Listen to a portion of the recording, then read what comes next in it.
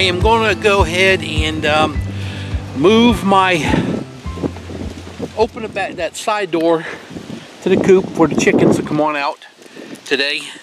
But I'm also going to hang some old CDs I don't need, and some fishing line across here. I haven't seen one in a couple of weeks, but here we've been getting up in the top of these trees. Those two for sure. Then way back, that one that's way back over there, one was there. I don't know if it's a hawk or what kind of bird, but very big scavenging bird. And I just don't need them getting these birds. They're not attacking my other birds, they're out by my goats. And that could be because of the goats. I'm not sure. But I've got about 10 CDs. I'm going to drill some holes in. I'm going to hang them from the fence or the fishing line. I'm going to string fishing line across here. Kind of interfere for what the birds may do. Interfere, stopping them, trying to stop them from getting in here, attacking my birds. But I need to get them out. They're ready to come out. So anyway, that's what we're going to do today. All right, if you could see, I got the door open on the side of the coop. Right down right over there, it's open. They're sticking heads out. I started hanging up these little ribbons. Those warning ribbons. I don't know if that's good or not to distract birds, or is it going to attract them. You guys let me know. But I do have, I heard fishing line is one big thing, and also shiny objects moving around with the wind as another. You know, some of them they're all shiny on one side, some have a black on one side, but I've got CDs here. I thought I had 2, 4, I only get 6. I thought I had more than that. Yeah, I got 6. Huh. Anyway, so I'm going to go ahead and run fishing line through here, and I'm going to run the CDs along with that. And I think I'll hang the CDs as I go across with the fishing line and attach them. And hopefully that'll work and keep the birds safe. Anyway, that's what we're going to do. You can see their heads sticking out right there. They don't know what's going on. They'll be out soon. One's fixing to jump. Oh, oh, oh. No, not yet. Getting close. Alright. Alright, I'm stringing out this lines with the CDs. You see I've already got 3 on there. I got 3 more to do. And you can see how they move around with the wind. And those lines shining all over, light glaring different areas. So I got a feeling that this is going to work to keep these hawks out of here. If they're hawks, I don't know what they are. They are very large birds though. Alright, let me go do some more.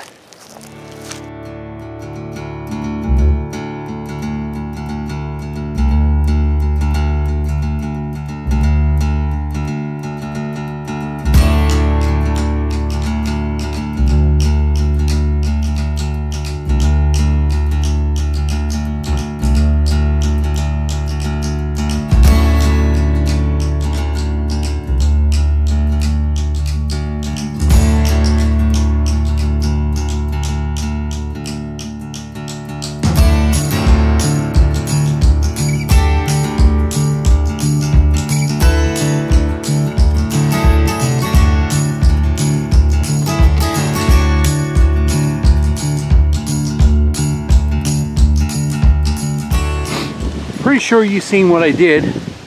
I've got everything weaved in. All the lines are weaved through. I ran one more line across. So it was like maybe a 4x4 section that's all weaved in. A fishing line, CDs. And I got 6 CDs. I don't know about the yellow orange ribbons. I mean, you guys let me know what you think. I just thought it'd be deterrent, but is it color for them to see something? And is that bad? So that's what we've got for now. The door's open. You can see, I think right now they're not coming out because of me. They're going back in. So they don't mind me in the pen, but this is all new to them. They're just now coming out. All right, let me get outside here. All right, I've got the birds out. They're running around. It's the next day. They didn't come out at all yesterday, but you can tell they're running the fence line right now. Threw some feed out. There's one stack there, and I ate another one that's around here. But they're doing good. Yeah, there's still 2 more, I believe, inside. But the birds are doing good out here. My fear has always been these big birds coming down. I don't know if I ever told you a story or not, but when we first moved here and cleared out this property, there was our cat was on this property. It was a kitten. It was about 1 year old though. And anyway, she was walking on the little road where I've got the goats and the pigs, right that little road, walking toward me. And I was maybe, say, 50 feet in front. And that one of those big hawks swooped down and just picked her up. And they hauled her, or it hauled her for, it got up about 20 feet in the air. And then Happy was able to wiggle around and break loose and fell to the ground. So that's what's always scared me about these birds.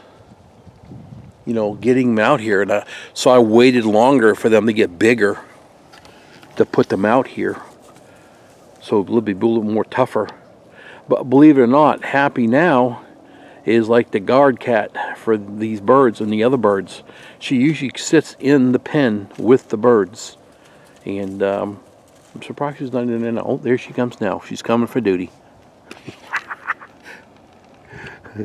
What happened? You're supposed to be on duty. I knew she was around here somewhere. The big birds that's out there, I think they're safe because they're in the trees and the birds can't swoop down and fly away. And I think that's what they usually do. And here they would have more room. That's why I put all this fishing line up. If you can see it, there's a lot of fishing line in 6 CDs. So, different colors, all shiny on one side. Last night it was real bright and you can see the lighting flashing everywhere. So, birds are doing good. Happy, how you doing, honey?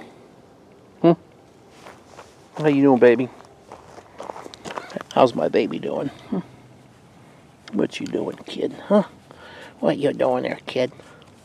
You're such a good girl, aren't you? Alright, guys. I'm going to call this done. We're through here. Birds look really good. They look really, really good. I'm glad they're out here finally. They're big enough to, I think, should be handled pretty good out here. So they should be out here for probably a couple of more months.